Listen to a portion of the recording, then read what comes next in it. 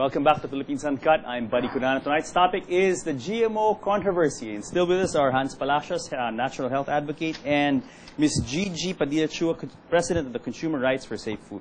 Welcome back to our second segment.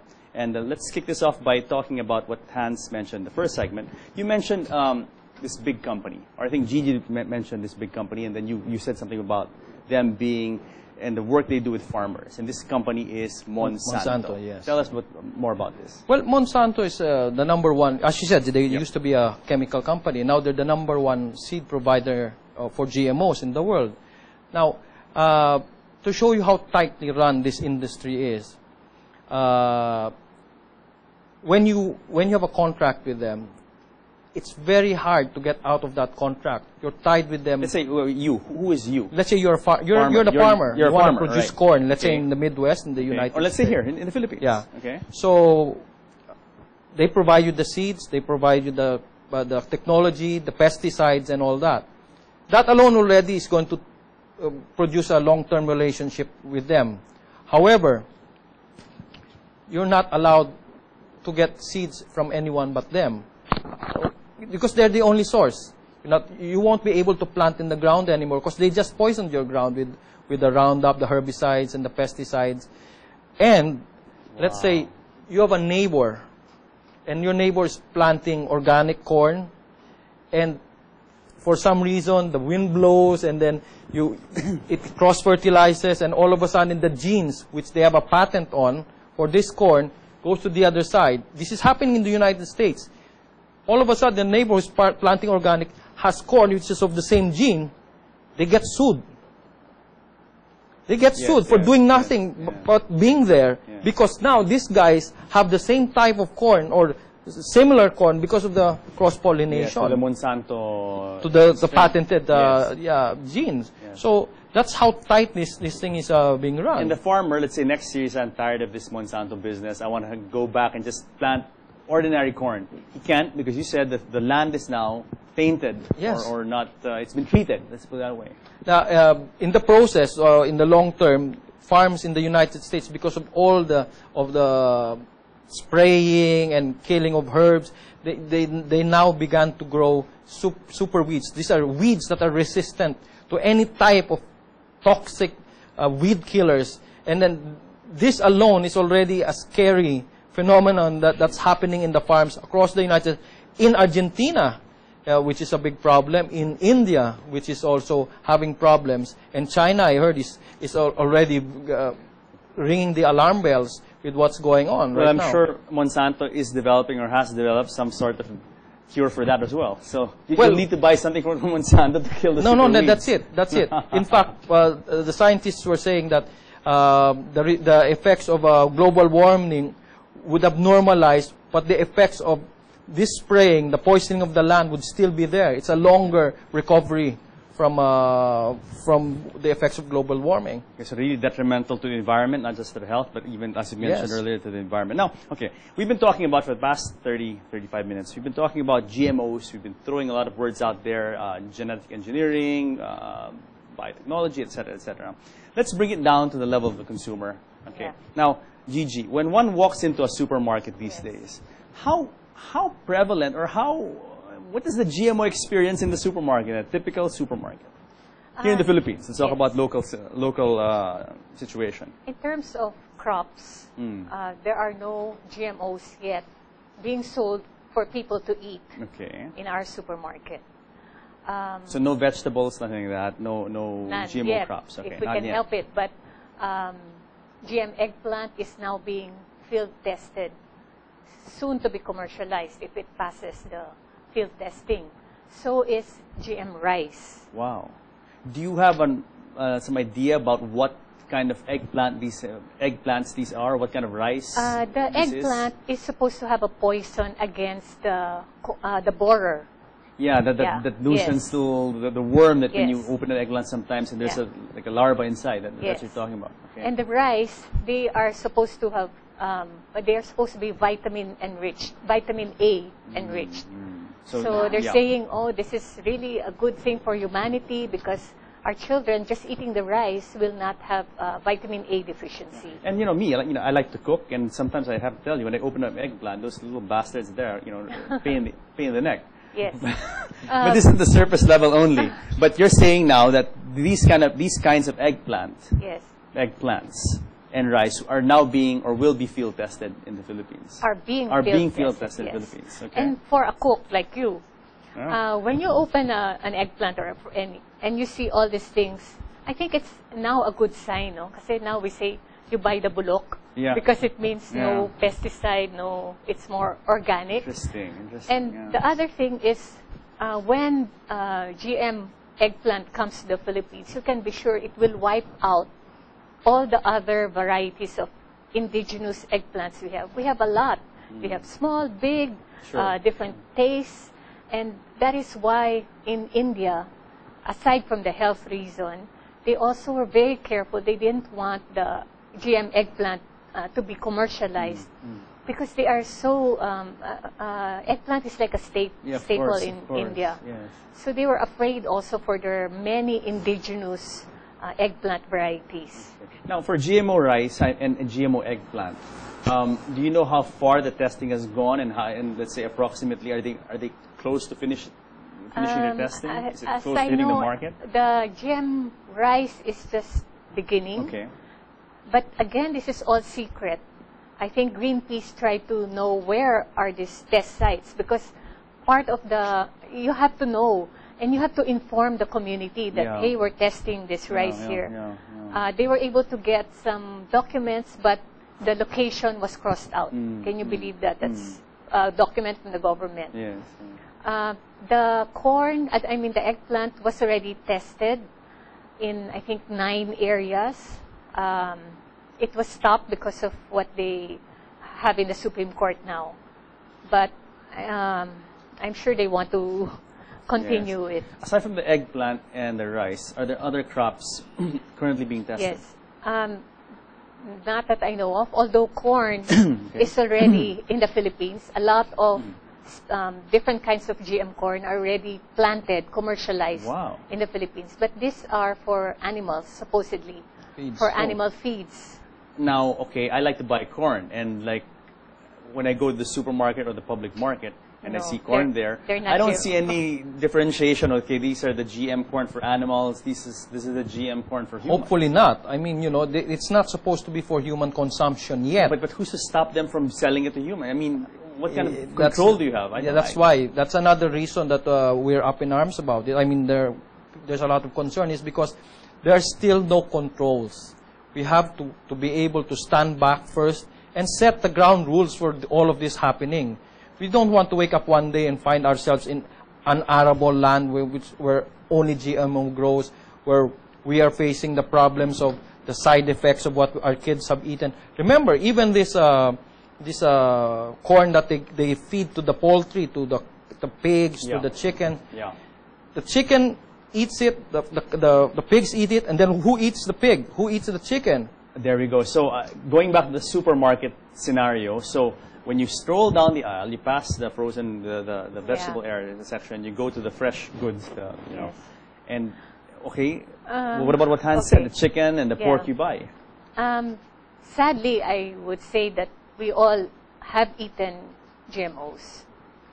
In Canada, they tested the blood of women there, and they saw the proteins of GM products in the blood of the Canadian women. So I'm sure all of us have eaten. But let's say in the supermarket, is chicken still safe to eat? Is pork still safe to eat? Did you buy there? How prevalent this is? If you are really strictly want to cut out GMOs, then you have to buy organic, free-range chickens and pork. Okay. Okay. Again, you just have to be really careful. Yeah, you have to be careful about what you choose. Yeah. And as far as the poultry is concerned, I mean, apart from the way that they grow them now in 28 days, the commercial chicken, to keep the price down to 130 pesos per kilo. Wow. They're heavy on the hormones. They're heavy on the antibiotics. Do you know that 80% of the world antibiotics is consumed by animals. Wow, no, I didn't know that. Prescription 20% goes out medically. I mean, prescriptions and all that. For people. For sure. people, and 80%. You know, you need the prescription to get antibiotics. Yes. But they give it out freely to the animals. I mean, every animal in the farms is given a shot of antibiotics. It's 80%. So what you're saying is that unless the chicken or the pig is raised by Mang Isko Yes. in his farm being fed, you know, like Free range. kaning baboy, whatever. Yes. Unless it's that, and you go to a supermarket now, chances are the pork, the beef, the chicken that you have bought there has been fed GMO Yes. corn. Yes. GMO fed, Wow. hormone injected, Wow. antibiotic fed, and everything is there. I'm getting depressed, Hans. Huh? No, well, that's the reason we're here. We want to help those guys who are raising hell right now and backing up to say, we know, we're here, we're backing you up. As a parent, and you're a parent, I know, and you're a parent as well, would Yeah. you feed your kids chicken that you buy in supermarkets or pork that you buy in supermarkets? Do you feed your kids this? Knowing that these are fed by GMO, with Yeah. GMO corn? Unfortunately, it's really hard to get organic food right Yeah, now. No, it's it's expensive. kind of expensive. Yeah. So, yes, I do, Yeah.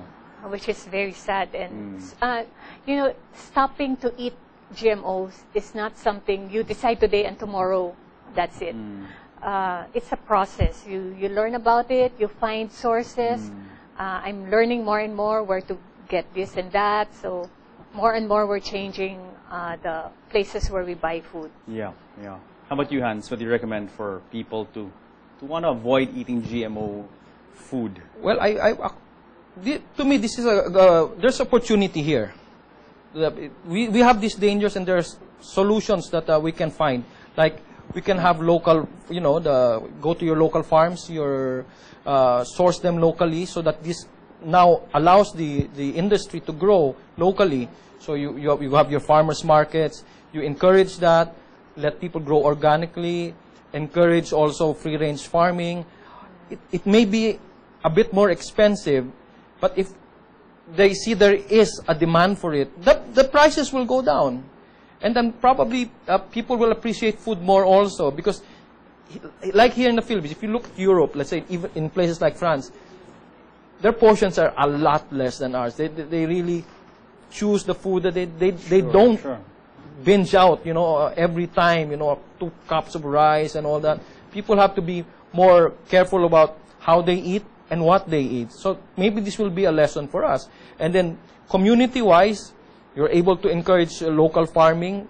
Every province will have its vegetables, its livestock, its chicken and all that. So you have industries growing and opportunities for people now to get into business also and do something productive for us. Yeah. Who knows, maybe in the future we might be able to export this also, because this will be in big demand. I'm telling you, once this gets out of hand, people will be looking for non-GMO products, and hopefully, just hopefully, we'll be one of those countries that can produce that. Yes.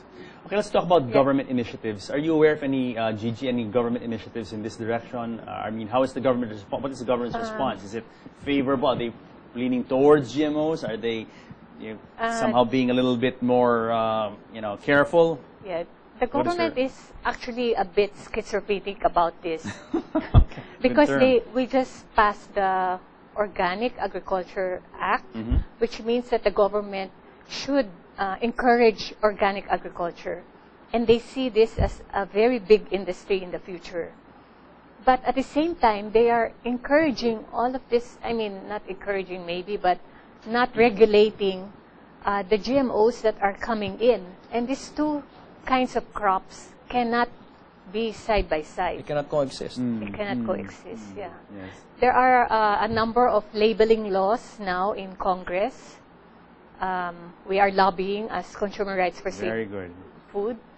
And the last time, it already passed the subcommittee.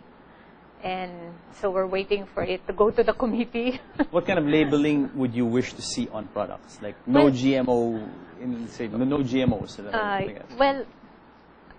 We really want no GMOs to be sold, but it seems impossible. So we want it to be labeled whether this contains GMO products, ingredients, or whatever GMO or GMO processes. Yes, yes. So that the consumer can choose. Because they're always saying there's nothing wrong with GMOs. But if you ask these big companies, they are also lobbying not to label their Yes, products. of course. This would be against their interest. No, I but mean, if they're so proud, like they say, you know, the rice is vitamin A, if I were them and this is a good thing, I would label it so that people would buy it because it's so good for you. yes, But yes. yet they're fighting the labeling. Well, there you go. As more of this kind of, you know, as the truth gets out there and people Yes, are that's- more that's what- aware, that's- that's what they fear, actually. Yes, Yes. that's what they fear. I mean, the awareness about GMOs is worldwide already. More in the first world countries. So if they label, people are aware that this is something they shouldn't be touching. So there is also lobbying to keep that labeling away. Absolutely. And I have to say, Gigi, being very frank, this is really an uphill battle you're fighting, because it took years and years for even, let's say, in cigarettes, for that warning to be placed there. In America, it took years. It took massive amounts of, the public was really enraged. It came to a point where the public was really mobilized as to the health risk posed by cigarettes. I mean, for this thing to happen in the Philippines, and against a powerful lobby like, I'll say it, Monsanto. Yes. I mean, powerful lobby like them, I mean, you guys are really going to need a lot of help.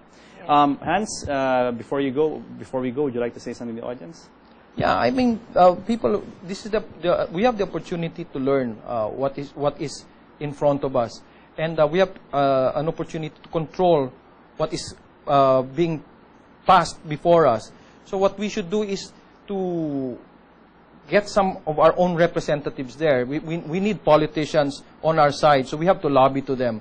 We have to be able to get our congressmen, our senators, to be able to take up this mission to make sure that whatever is put before us is safe. And I'm telling you, the standards of research that have to be done are a lot. It's not something that you can do overnight. I mean, even the pharmaceutical companies, when their medicines get pulled out, it's only after 2 years, after a lot of people have been victimized. Yes. See, when we the people are the guinea pigs. Let's not allow ourselves to be made guinea pigs. So this is an important issue for us. It affects a lot of people. It affects our children. It affects us.